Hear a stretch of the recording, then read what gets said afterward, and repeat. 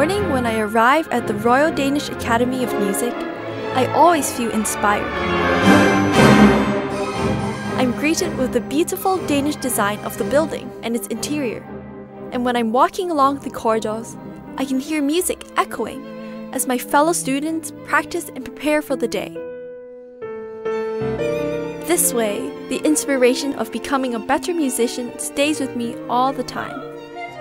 The standards at the Academy are really high, but I always feel warm and welcome from the close relationships nurtured between the students, our teachers, and the staff. We support and respect each other. The teaching is student-centered, so you never feel like you're just someone with a student number.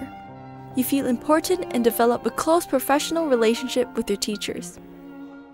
Besides music, you also learn how to develop as an independent entrepreneur, such as organizing concerts, reading contracts, and managing your professional career.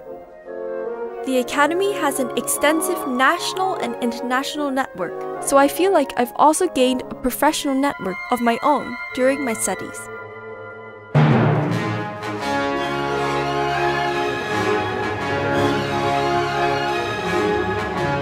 The music community in Copenhagen is incredibly supportive, and you really feel that the Academy is an integral part of Copenhagen's music life.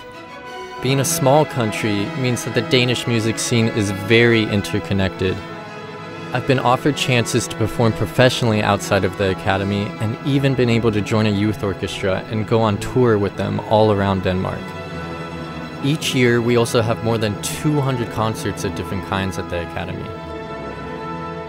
Our Academy Orchestra has a very disciplined environment.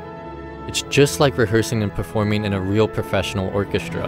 And because we are working with different professional conductors as well as fellow students from our conducting class, it's a continual learning experience that actually prepares us for future jobs.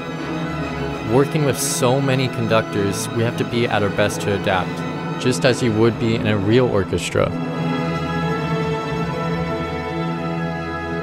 At the Academy, there are 6 studios and 4 large halls, with some of the best audio equipment you can find. And then, of course, we have our concert hall, with its great acoustics.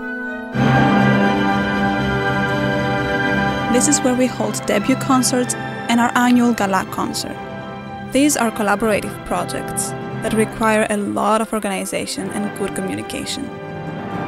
As tonmeisters, we spend up to a whole week before each concert to set up, prepare all the microphones, and make sure that everything runs perfectly on the day itself.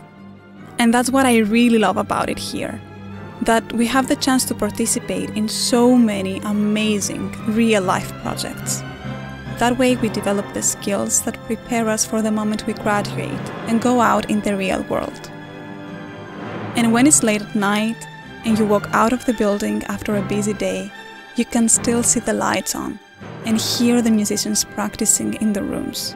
You can hear the creativity and all the passion that is at the heart of the Royal Danish Academy of Music.